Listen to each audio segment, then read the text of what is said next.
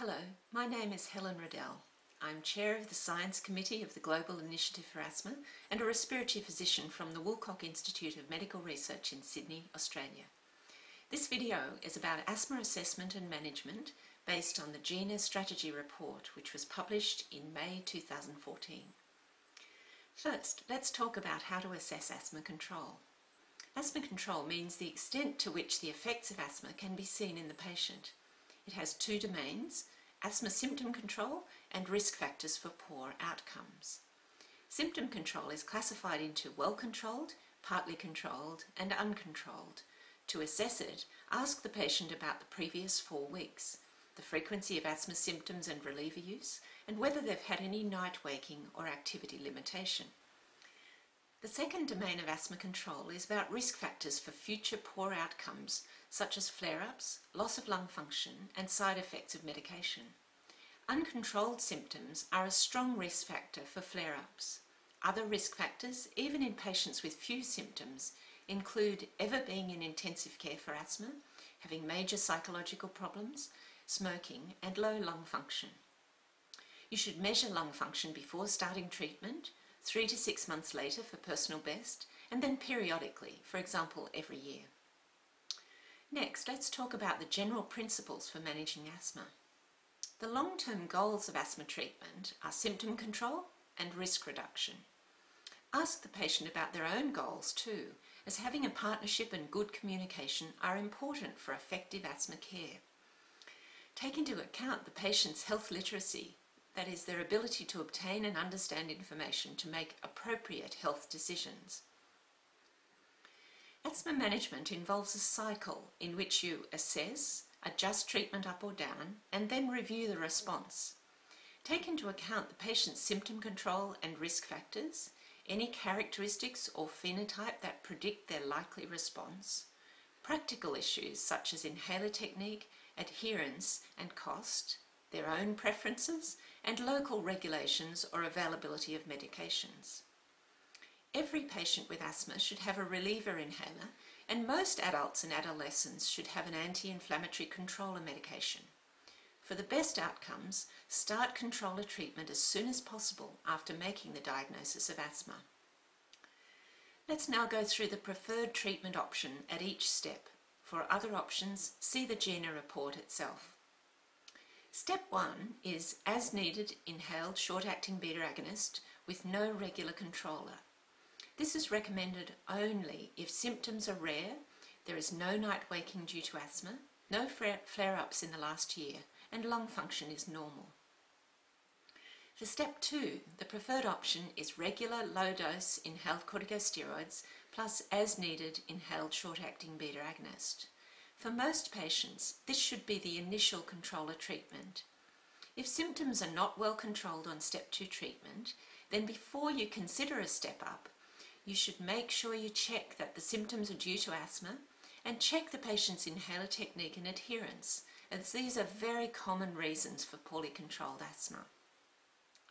If a step up is needed, the preferred option for step 3 is low-dose combination inhaled corticosteroid long-acting beta agonist, either as maintenance treatment with as-needed short-acting beta agonist, or as low-dose combination beclomethasone formoterol or budesonide formoterol maintenance and reliever therapy to reduce the risk of flare-ups.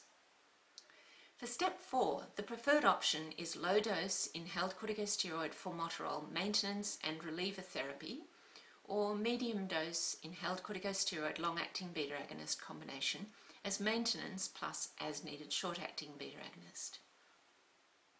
If asthma is still uncontrolled, the preferred option for step 5 is to refer the patient for expert investigation and for possible add-on treatment. Let's now talk about stepping down controller treatment.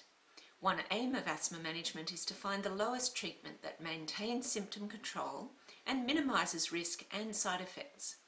Consider stepping down once asthma has been well controlled for 3 months. Choose an appropriate time when the patient does not have a cold, is not travelling and is not pregnant. You can generally step down through available formulations to reduce the inhaled corticosteroid dose by 25 to 50% at 2 to 3 month intervals. Make sure the patient has a written asthma action plan and book a follow-up visit to check that their asthma is still well controlled. Next, let's talk about asthma reviews. How often should a person with asthma be reviewed? This depends on their initial level of asthma control, their response to treatment, and their self-management skills.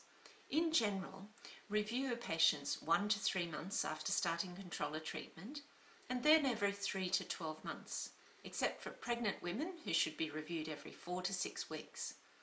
After a flare-up, the patient should be seen within 1 week. Asthma treatment is not just about medications.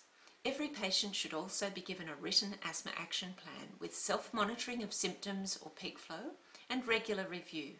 This substantially reduces the risk of flare-ups requiring urgent health care. Also consider non-pharmacological strategies such as smoking cessation or removal of occupational sensitizers where relevant. Finally, let's talk about asthma skills training, an essential part of asthma management. Up to 80% of patients cannot use their inhalers correctly.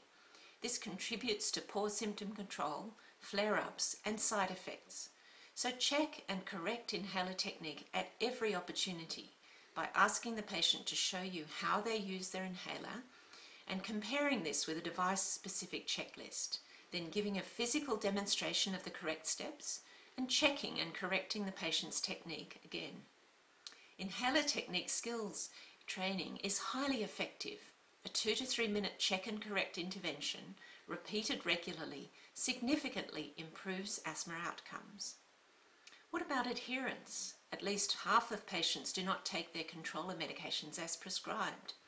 This contributes to poor symptom control and flare-ups. It may be unintentional due to forgetfulness or cost, and/or intentional, for example, if they don't think they need the medication or they are afraid of side effects.